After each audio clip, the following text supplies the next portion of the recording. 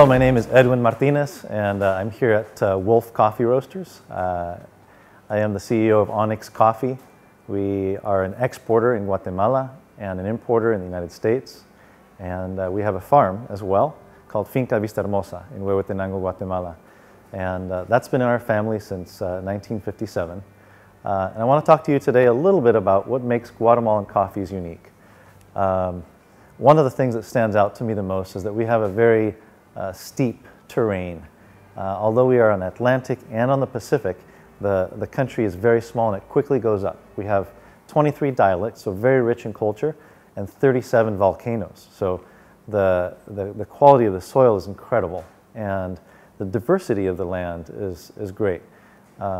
We have 8 to 9 different growing regions or microclimates, and they're true microclimates. I think there are a number of places in the world that have marketed some different microclimates, but we have a very distinct differentiation that you can trace and determine in the cup. For example, in Coban, which is in the northeastern part of the country, it's closer to a thicker jungle, rainforest.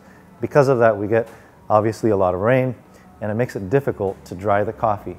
And Guatemala is unique globally in that it's one of the few countries that has all washed coffees. Every single bag that leaves the country has a stamp on it. Every vacuum-packed box says clean coffee, which implies that it's a washed as opposed to a natural. And some of that goes back to how the original founders of the Producers Association determined what's the best use, what's the highest value of the product that we can produce to compete globally. And they determined that this would be the best processing method so that we could reflect the uniqueness of the difference in terroir of these microclimates. So Coban, because of the rain, it's difficult to dry, so you end up with coffees that have a little bit more of a winey flavor, and some people might even say pulpy, and it starts to be on the edge of ferment, but they do a very good job of stopping it, so you end up with a clean cup and a nice winey body. Antiguas are probably the most common, and you have a classic trait of crisp acidity. Antiguas typically are they're a very light to medium body and a medium acidity, and so they're a very balanced cup to enjoy.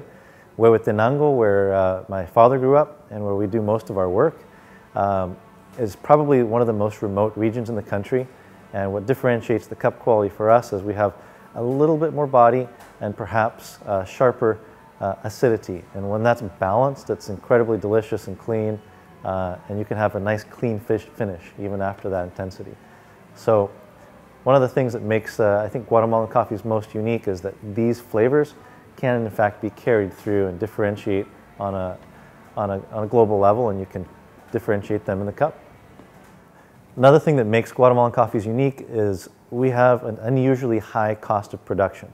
And there are countries that have a high cost of production due to labor, and if you think about it, most coffee producing countries have low minimum wage, and oftentimes they're not enforced. So the most expensive coffees often are tied to labor, and the quality isn't always reflecting the price that they fetch.